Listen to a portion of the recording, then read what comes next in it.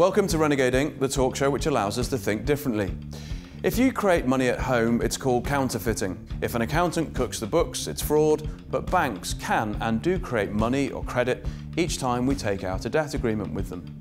The production of money is actually a democratic act, driven by the trust that we have in the monetary system.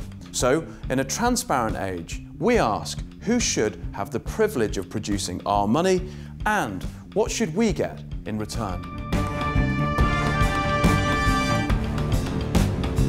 In 2016, a survey of British politicians showed a significant proportion of them thought it was the Royal Mint who was in charge of issuing our money. This is the level of ignorance within the UK political class. So on this programme, we shine a much-needed light on who actually produces our money. Joining me to walk through the credit-fuelled confusion are the founder of the banking platform Seascader and chair of Ecology Building Society, Stephen Round. Also, the writer and economist and friend of the show, Pettifor, who's just written an excellent book called The Production of Money. Welcome to you both. Thank you very much for coming by. Steve, start with you. When you look out at the UK banking sector as a whole today, and we've only got a half-hour show, what do you see? I see the potential of a very good system. Unfortunately, it just isn't working very well for many millions of people. I think if you see now the changing environment where banks, new banks, challenger banks are coming on board, but the reality is that actually access to finance for many people and small businesses is becoming more and more difficult. I think that's the challenge for us all, is how do we actually, as a developed world and a developed economy, actually ensure that we're offering first-class products and services to as many people as possible, rather than the chosen few 10% where everyone seems to be challenging at. What are the blockages? Is it regulatory capture? As chairman of the Building Society, I would always say that regulation can be very painful, but I don't think we can blame the regulators per se for all of that. I think the reality is appetite for actually change. I think everyone is now going for an easy option. What is that easy option? The easy option is let's create a new banking platform, let's reduce branch networks, let's use technology to enable people to access financial services. There are many, many people who actually are not capable of actually accessing those financial services through technology. Why is that? Because of their digital literacy?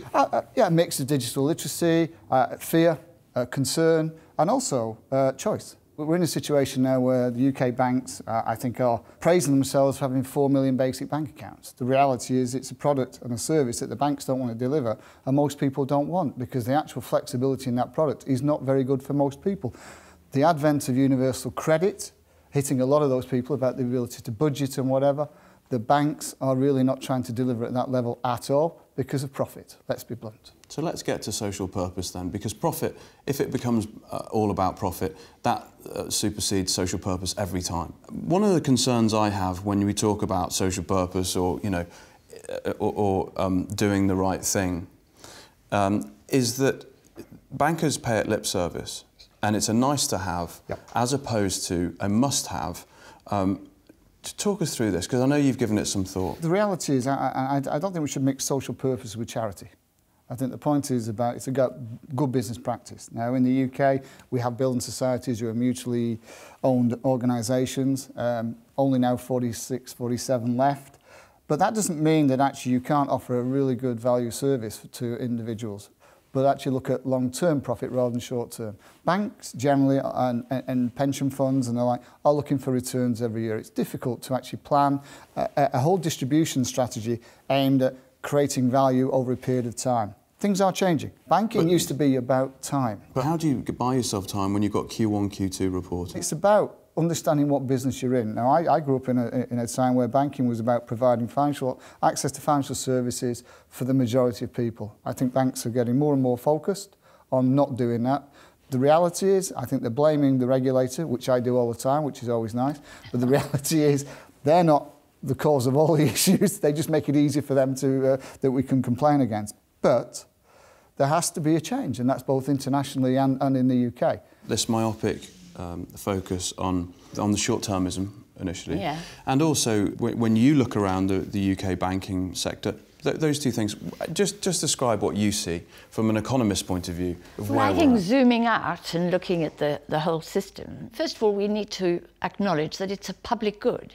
It's like good sanitation or clean water. These are things that are absolutely essential to the health of an economy, which is why we invented banking. We invented banking to lend money into the real economy at affordable rates. Before we invented British banking in 1694, people with bright ideas would have to go to the robber baron who lived at the top of the hill and beg for money. Plead. Yeah, and be charged excessive rates of interest, usurious rates of interest. With the banking system, borrowing and lending was sort of democratized, you know. It was easier to get a loan, and you got a loan on the basis of the viability of your project, not on whether or not, you know, the robber baron fancied your daughter or not. Do you know what I mean? Was that a criteria? Probably. It probably was a criteria, yes. But now we're in a world where 80% of all lending by banks, by the big global banks, is for speculation. They don't want to invest in the real economy because that takes time, as Steve has just said. And that takes patience, and that takes going along with your real clients, with people, you know, making the economy work. Instead, they can just gamble on whether or not property prices in London will move up this far or down that far, or whether or not swaps on interest rates will edge up this minor amount or down that minor. And on the basis of that, make billions of bucks. So why on earth would you invest in the real economy? And our regulators, our policymakers, our politicians sit on their hands and say, well, that's fine. You know, the market is sorting it. I mean, that makes a very good point there. I mean, when I first started in banking, lending to individuals and to actually small businesses, we used to have an acronym which was CAMPARI, and the first two things were character and ability. Yeah. That's what we used to look at, character and ability, not means to pay. Character and ability were the first two. Yeah. That's gone. It really has. Computer says no. Well, absolutely, and the infrastructure of banks across the world has done that. And it's very difficult where you've come with a great project and you are a talented individual, you've got ability, you've got a team around you. It's easy to say no and take the easy option, let's speculate on asset-based speculative lending. On pre-existing assets. Yeah. In other words, you don't have to help create new assets. Agreed. You gamble on existing assets. Yes. In property in London is one of the most fixed pre-existing assets there are. I get so frustrated with economists who talk about the supply and demand for housing.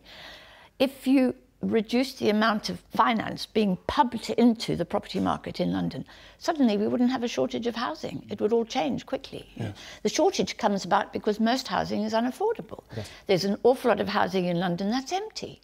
People are based in Malaysia buying a property off plan and sitting on it because owning that property enables them to leverage additional borrowing. But they don't just do that with property, they do that with works of art. You know, they'll go and buy a Picasso, shove it into some vault somewhere in Dubai, you know, where it's kept cold temperature. Nobody ever sees it, of course, and use Picasso to leverage additional borrowing. Because, you know, you'll tell the creditor that one day you'll be able to sell your Picasso and pay back. So what's remarkable is the fact that post-crisis, that deleveraging has still not happened. And it's just happened in a minor way, but actually we've built up even more credit and debt. But the regulator, by their inaction, surely is saying implicitly a vast bubble is actually an optimum market condition. Let's just keep going. So where does this end? You're a practitioner. Where does this end? And give us a date. And if you're wrong, we'll hold you to it. Yeah, my understanding is there are a number of banks going through regulation now to set up. The regulator is more concerned that they have enough capital that when they do fall over, that actually that's fine. They're not actually caring about what is being done, what they're doing in their business plan. I think that's going to happen sooner rather than later, to be blunt. There's been lots of debates in the sector from traditional banks, ambulance societies, that the new entrants have had slightly easier rules to come in and whatever. They've got great business plans, maybe not. But actually, as long as they have enough capital to fail, that's fine. That seems to me a very naive way of looking at business, because that has a massive impact on the whole of us doing business. It really does. You lose confidence in the system. I mean, Anne writes in a book about trust, about the concept that really you've got to trust the infrastructures that are around you. And we've had that since the crash anyway, people distrusting and whatever. And I think that's going to get worse if that happens. I believe that. That speaks exactly to your thesis in your book, Production of Money, doesn't it? Yes. Well, so the thing is that mainly because of ignorance, because most of us don't really understand money, these guys can get away with this, and the regulators can get away with doing foolish things like insisting on capital ratio, which doesn't stop the bank from gambling. No. In fact, their intention to gamble now is much stronger because they've got British taxpayers, German taxpayers, on the hook. American taxpayers on the hook. So why on earth would you want to grow tomatoes when you could grow credit and never lose, basically? So this starves the real economy. This starves the real economy, but it comes down, in my view, to public ignorance. And, you know, as you said at the beginning, Ross, the fact that politicians don't understand. Money is not a commodity. It's not gold, it's not silver, it's not cigarettes. It's a promise to pay, as Schumpeter famously said. And in that sense, it's just a social construct. I promise to pay you, you promise to pay me. And we do it every time we use a credit card. We go into a shop, we show the credit card. If we're credit worthy, it's probably got a fancy colour like gold. If we're not that credit worthy, we probably can't spend that much on it. If it's a gold credit card, you could probably spend more. If it's platinum, you're probably a Saudi princess. I think that's black. Oh, is that black? They're the black cards without anything on them. I've got a... So, but what happens is you hand over this card, the card says this person is credit worthy. You then acquire purchasing power. The shopkeeper makes a sale. You then take the card and you put it back in your pocket. It's not the thing for which you're exchanging, it's a thing by which you are exchanging. Right. And it's a promise. If you default on your promise to pay your credit card at the end of the month or whenever, you know, there's a default. And that's all it is. And when we understand that, we understand that this is a matter of our relationships with each other. The banks would love to commodify that property and gamble on it. Yes. But it's not a commodity. It's a social... Me and you, we trust or we don't trust each other. But we do have to have the institutions that uphold that trust. So there's got to be a criminal justice system which says, is she going to pay and uphold that contract? And if you go to countries, as I've done in many parts of Africa, where they don't have criminal justice institutions, judicial systems, an accounting system, or even an independent central bank, there is no money. Right. Is this why you're dim on Bitcoin, if I can put it that way? Oh, God. Because, look, and I just know it's going to come up in this programme. Or someone will write in and say, but you didn't mention Bitcoin. So can we just very quickly mention it and move on? Because if you promise to protect me from Bitcoin... You're going to get some rap. And we'll protect you. You're safe here. Dear. It's based on the same mythology that surrounds gold, which is that... I mean, I was on a debate recently with Jim Rickards, who says gold is money. Gold is representative of something. If you've got a bar of gold, everybody knows you're rich. But it's not money itself. It's not the promise to pay. But the point is, the great thing about gold is that it's finite in supply. And that, for me, is its huge weakness. If it were money, you could only have as much economic activity as there was gold in the vault of your bank. Same with Bitcoin. It's been created and designed to be finite. But the idea of it being finite is that it has scarcity value and therefore the price of it must ultimately always rise. And the ones who are pushing the price up are generally the ones who... They've got a vested interest. I think what's interesting about Bitcoin is the technology. I mean, forgetting just the Bitcoin itself, but the blockchain technology. The blockchain. That actually is a really good technology. I mean, for our point of view in Seascader, we're working in a project in Africa, bringing farmers, warehousing and the exchange together. And part of that, we will be using some of the technology around blockchain because that really is a secure technology. And a lot of banks are looking at that in their own rights. Yeah. Now. Bitcoin bad, blockchain good? Blockchain very good, yes, and very exciting, and it has a lot of potential. So that has been the really good thing that's come out of Bitcoin. It's a good place to leave the first half. Thank you both very much. Join us after this short break for more from Stephen Round and Anne Pettifor on who should really benefit from the production of money.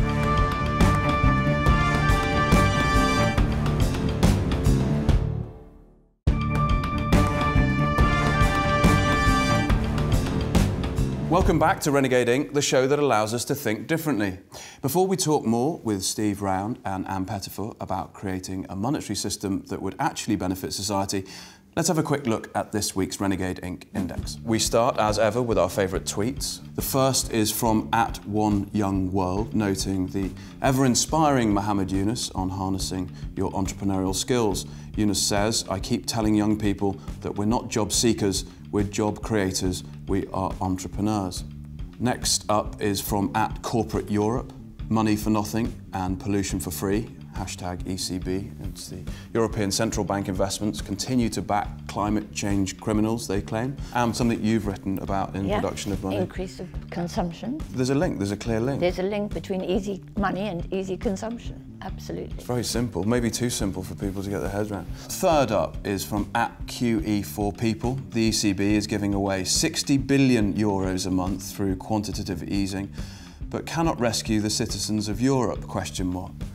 For your Greek, that's particularly pertinent. In fact, if you're any European, it's totally pertinent. And finally, @New Yorker Cartoons, the perfect reason for why you haven't completed your homework. Yes, sir, the Russians hacked it.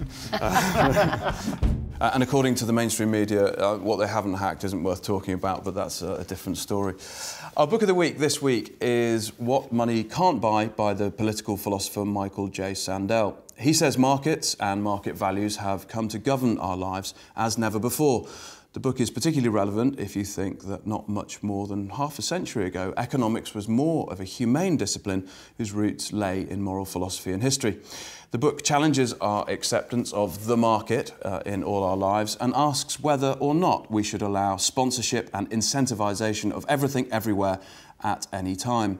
Sandel argues that perhaps there should be some things that money isn't able to buy, and we agree with his outlook. Now, it would be rude not to plug a second book of the week, which is by Pettifor, The Production of Money, and congratulations on it. How to Break the Power of Bankers. It's a great read, and every bookshelf should have one. We're not on commission. I just want to clear that up. There's been a trend among writers and journalists to write books that are interesting for insiders.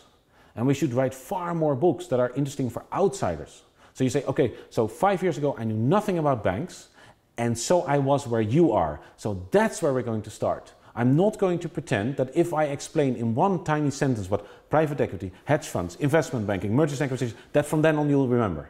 I'm going to write it in such a way that by the end you feel more knowledgeable rather than less. In Dutch it's called verheffing, and it also means to elevate. It's the old social word? Verheffing. So it's to elevate people. It's the old social democratic ideal of that if you help people to educate themselves, they will want to educate themselves. They've been continually underserved with just knowledgeable and accessible information. In The Production of Money, you do some verheffing. Yes, absolutely. Uplifting people to say, actually, it's not that complicated. Exactly. You just need a bit of patience and an inquiring mind to really understand this. And you know, Ross, I got my inspiration for that from the Jubilee 2000 campaign. When we began to talk about we need a campaign to cancel the debts of the poorest countries, everybody said to me, oh, no, you can't do that. It's very complicated. It's the international financial architecture, the international complicated, you know. And then there's multilateral, bilateral, and blah. It's the language. And what about net present value? Oh, very difficult concept. We found that all you needed to do was to send people little briefings, you know, bullet points on one side of a page, and they quickly got it. And what was wonderful was the Treasury came to me and said to me, what is going on here? They said, we get letters on pieces of pink paper with bunches of roses in the corner. Dear sir, will you please explain to me Uganda's cut-off date debt being at this rate? He said, how do they know about Uganda's cut-off date? I said, it's not complicated, it's not rocket science. Tell the housewife at her kitchen table about the stuff. She is smart, she understands. But if you keep it a secret, naturally, she's not going to be able to act or run. And we can't transform something until we understand it. And so what the finance sector is one of the best kept secrets in the world, really. And my mission is to break all that open and say, no, sorry, it's not a big secret, it's not complicated, it's not science. You know, it's basic concepts, and you and I and everyone can understand it, honestly. If I can understand it, I can assure you lots of people can understand it. Just a quick diversion here. We have batteries of researchers on the show, as you know, aircraft hangars full of them. And we did some digging on you. Oh my goodness. And a little bird told us that the successful Jubilee campaign, 2000 campaign, is it true that Muhammad Ali came to you and said that you're the most incredible woman and thank you very much for doing this? Oh, don't make me cry. He did. And you know what he did? He was very ill already and hardly able to speak. But when I said goodbye to him, he lifted me up like this so that we were eyeball to eyeball.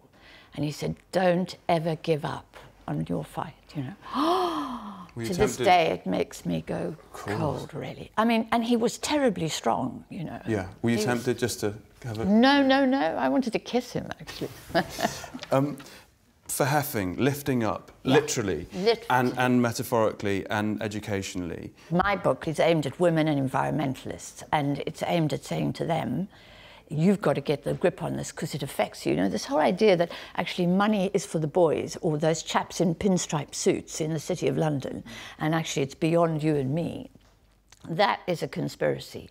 Because you are profoundly affected by the way those guys are messing up the system. And it's about time you got to understand it. Who produces money? We've discovered that banks create money out of thin air. But actually, no money can be created until you or I apply for a loan. Right. So actually, we create the money supply. When the economists try to tell you that it's done by the central bank or the government, they're talking rubbish. You are responsible for the money supply. So why aren't we getting the benefits of issuing money? Because I've read chapter 6 of your book, and you say that the bank should keep that privilege. Yeah, I do. Well, but why shouldn't we, the people, have that privilege? Because the point is we apply for a loan. Yeah. We need it to be managed. We need someone to assess our risk. You know, are we fraudulent? Are we a bunch of crooks? Or are we for real? Are we really going to do something productive? There used to be an old clerk, a bank clerk, who'd sit there and look at your records. And that can be a job done by the government. You know, you could appoint civil servants to do that job, but I just don't see the point of it, really. And then we want to move our money around and we want to shop there and do this and do that. But why do And the banks facilitate. Fine, but why do they get the kickback? Because it is an exorbitant privilege. Yes, it is, but that's because we've given them that. When I say we, mainly politicians and regulators, have said they can both do that and they can also use that money to gamble with, basically, to speculate with. I want us to separate those two things out again, so they get back to the old boring business of lending, which is not massively profitable, as Steve says. It's hard to make a profit out of that. And then if they want to gamble, they do that under a separate heading, a separate company. And just get back to this ordinary business of providing affordable finance. And for that to happen, the central bank, the government, the Treasury have to manage the banking system. So I don't believe in having a private commercial banking system that behaves like any old company. When we devised the banking platform for the change account, which was aimed at mainly people on low income, what was interesting, we built wallets within the account so people could budget. And in the first 9 months, 70% of the people who took it out were women because of the budgeting element. What that showed me to some extent that actually it was about the practicalities rather than the forward thinking. It was about let's manage debt. I mean, because one of the issues we've got is how do people borrow money anyway? Yeah. Real money at very low interest rates. One of the things that we've done within the big issue, which I chair the foundation, is a rental exchange, a database of people who pay their rent. If you pay your rent every day, every month for the past 20 years, where does that go on your credit rating? It doesn't. Well, it's starting to do now because we're building that in, but it doesn't. It's a very good indicator. It's a very good indicator. It hasn't got the collateral, but actually you know that if someone has done that for 10 years... That they're reliable, they're trustworthy. Absolutely right. So there's your social blockchain aspect, because actually you can see this guy's trustworthy, this woman's trustworthy, OK, I'm going to take a punt. Character, ability. Yeah. But practically what has happened is the banks haven't taken that on board. You know, Ross, we bailed out the banking system to tune of, I mean, what was it for RBS? £46 billion? Like a huge amount. And that's what we know about. And there were no terms and conditions. We should have said, we'll bail out the RBS, we'll look after their shareholders, but the terms are, thou shalt lend to the poor. Thou shalt lend to the real economy. Thou shalt not do this. And if you don't like it, RBS, you can't have the taxpayer funding. Sorry, you can't have taxpayer guarantees, you can't have easy money from the Bank of England, QE, and you can't have the Bank of England's very low rates of interest. Of course, if you don't want that, that's fine by us too. You could manage on your own in the private sector. But instead, what we did was we bailed them out and we said, no terms and conditions. Can you imagine? But why is there such a vacuum of leadership here?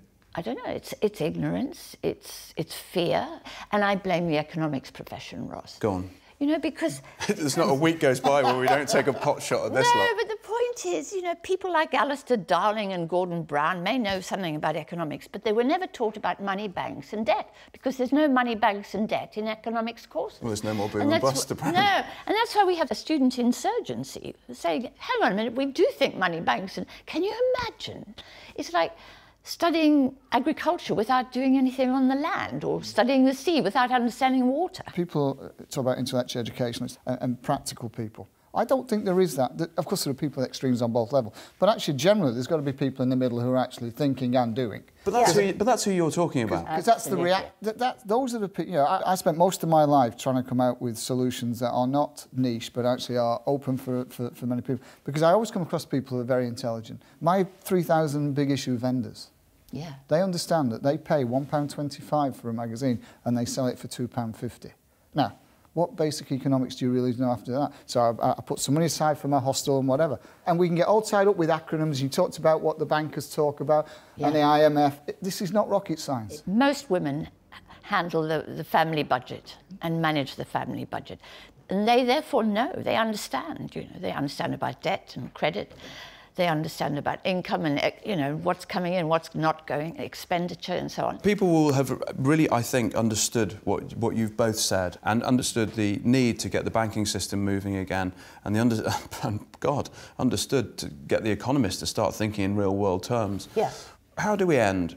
Give us some positivity of how we get out of this. I think there are movements out there of understanding that things have gone badly wrong. That we were all so shocked after 2007. We were stunned into silence, really. The same going to happen again. People now have a sense that there's some very grave injustice out there. And there's an insurgency against it. There's uprisings. Donald Trump represents that. Brexit is about that. What's happening in Europe is about that. The question is, will we be able to channel that anger now into something positive, into a transformation of the system? I don't know whether or not the financial system and the regulators and the politicians are going to catch up quickly enough with what's happening in order to correct all those imbalances before the people revolt even more. But I suspect they're beginning to get the message that there's something very wrong and it has to be fixed, and that's a good thing. And congratulations on the book. Thank you. Congratulations on the many, Seascader, but also your building society, Ecology. Thank you both for coming in. Thank you. That's it from Renegade Inc. HQ this week. You can drop the team a mail, studio@renegadeinc.com, or tweet us @Renegade Inc. Join us next week for more insight from those people who are thinking differently. But until then, stay curious.